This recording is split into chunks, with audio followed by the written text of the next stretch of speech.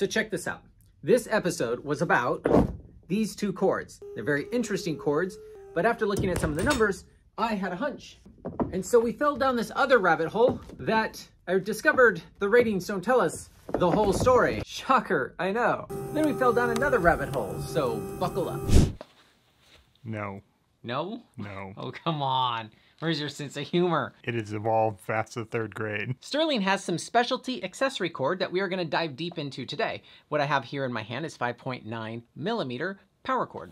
And this is 5.4 millimeter VTX. This has a nylon sheath, the outside part of the rope, which is not too different from other accessory cords, but the inside, the core, is made out of Technora. And this has a Dyneema core and a polyester sheet. So now let's cut off some pieces and start testing it. Welcome to my store, where we sell things by the foot and have a cutting station. And I learned a few things with PowerCord that you might want to know. Inside of this thing, by the way, this is a ceramic knife, and it cuts this thing like butter. The Technora inside of this is separate from the sheath, which is how most ropes are, right? The problem, or the benefit to this, is it doesn't melt. Technora doesn't melt. So if you run this on a hot knife is not sharp, it's just hot. And so it literally won't cut it. If we were to just cut this and send this your way, by the time you got it, it would look probably like that, and it comes out easily, and that's kind of obnoxious. So we just pull it out, and then we will cut off about that much, milk the sheath back over it, and all of this is pure nylon. That gives me enough to hang on to and enough to cut and melt over the top of the Technora. So now that Technora is not going to come out of there. Now VTX is similar, except Dyneema, watch this. I'm melting. It's not exactly how you want your rope to look. Now Dyneema will melt, quite easily actually, except not to the polyester sheath, so then you have the same problem still. So you pull out this much, cut it off, milk the sheath, and make a melted polyester cap. And now that's not coming out. So let's cut off what I think we're going to use in our tests, and then we can weigh it, since ironically, the weights for this aren't to be found anywhere online.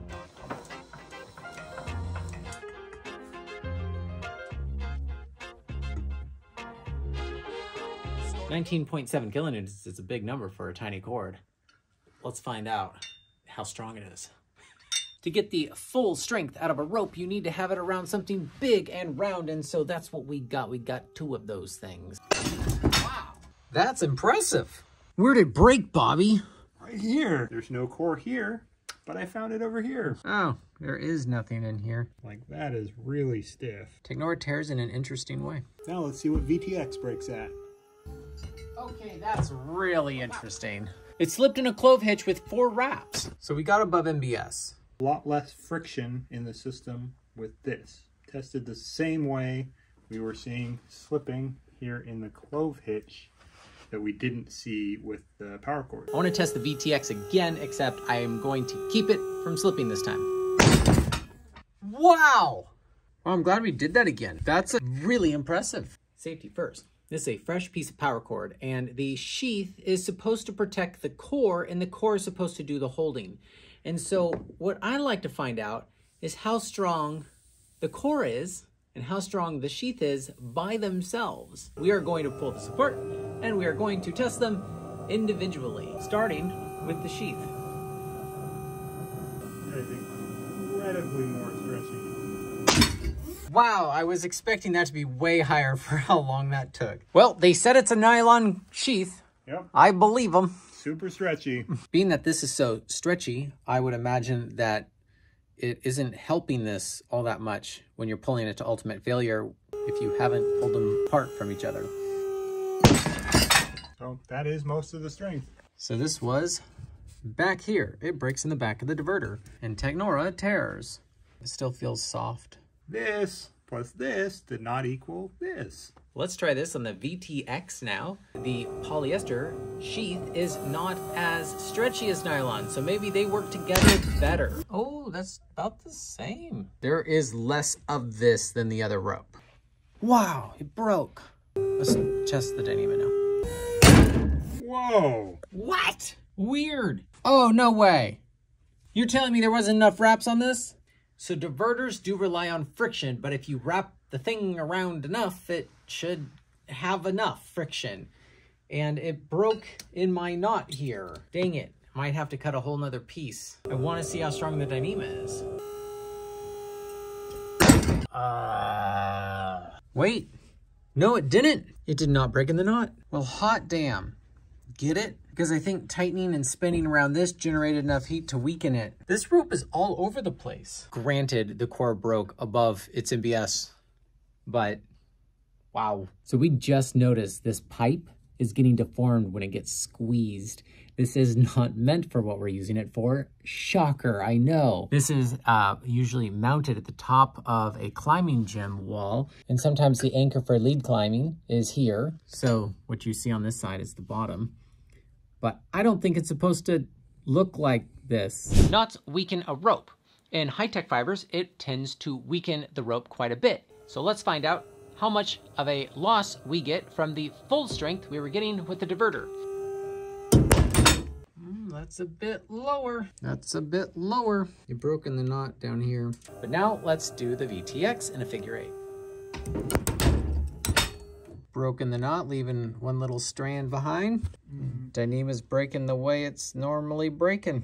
Now, I can't consider this video conclusive for PowerCord versus VTX if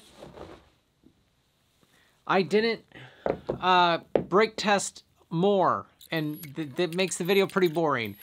And so basically we broke 5 figure 8s, and then I wanted to know how strong it was in a loop. And so we broke loops, 5 of each, in each cord. But wait, there's more. We don't know if PowerCord versus VTX is doing good. We can compare them to each other, but I wanted to compare them to normal accessory cord. I have a mess here.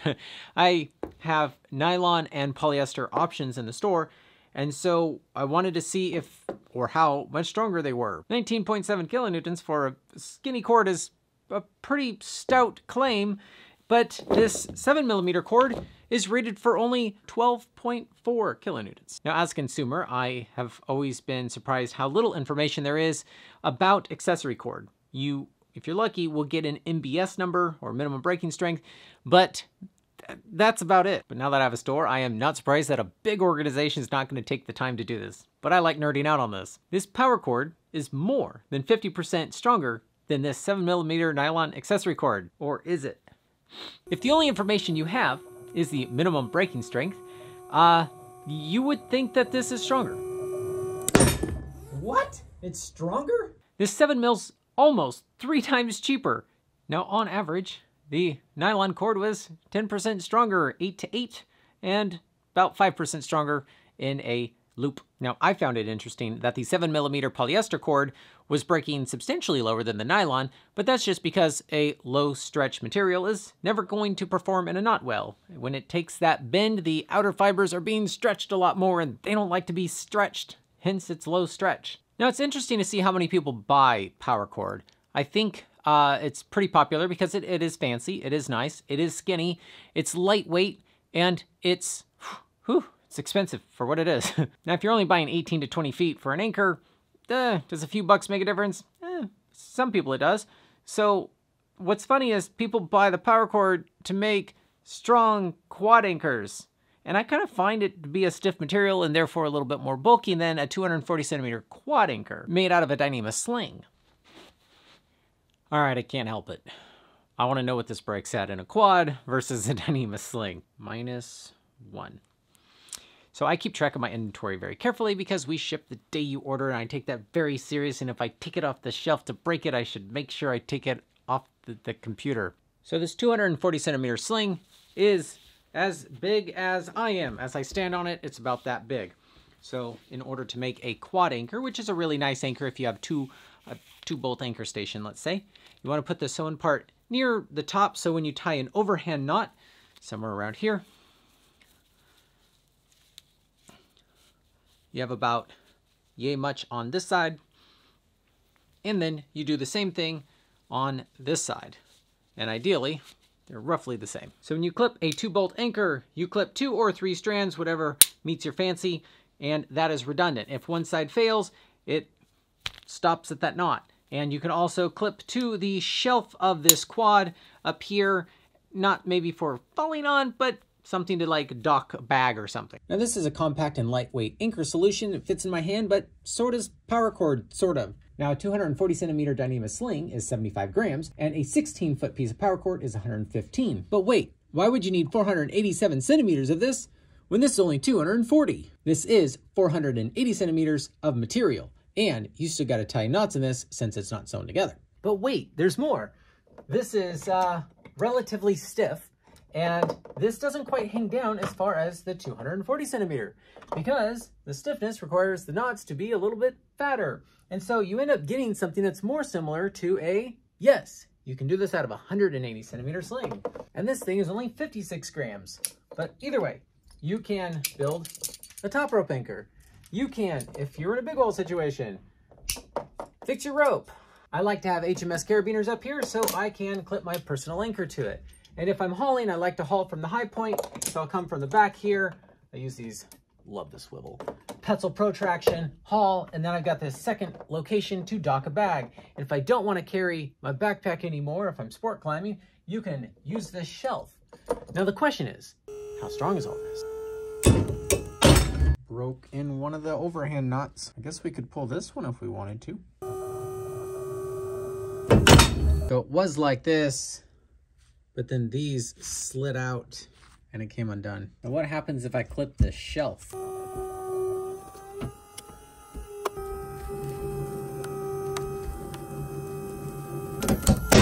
It started to slip at 8 kilonewtons.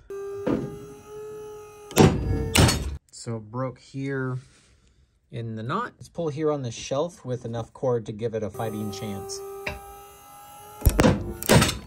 Whoa, that is crazy.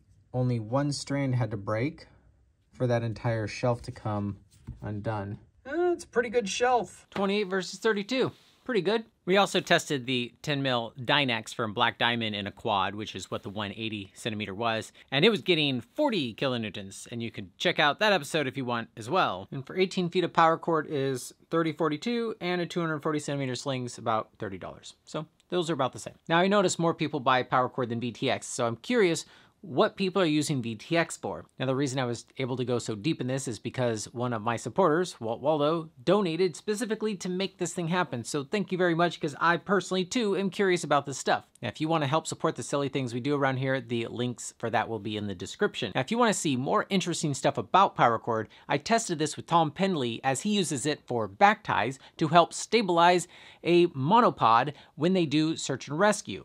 Now, they don't want that to be stretchy, so that thing doesn't wiggle around all that much, and this stuff is strong-ish, and so we tested that with him. And it was 5 years old, and we got some interesting results because of that. And you can go check out that episode next. Oh, that was louder.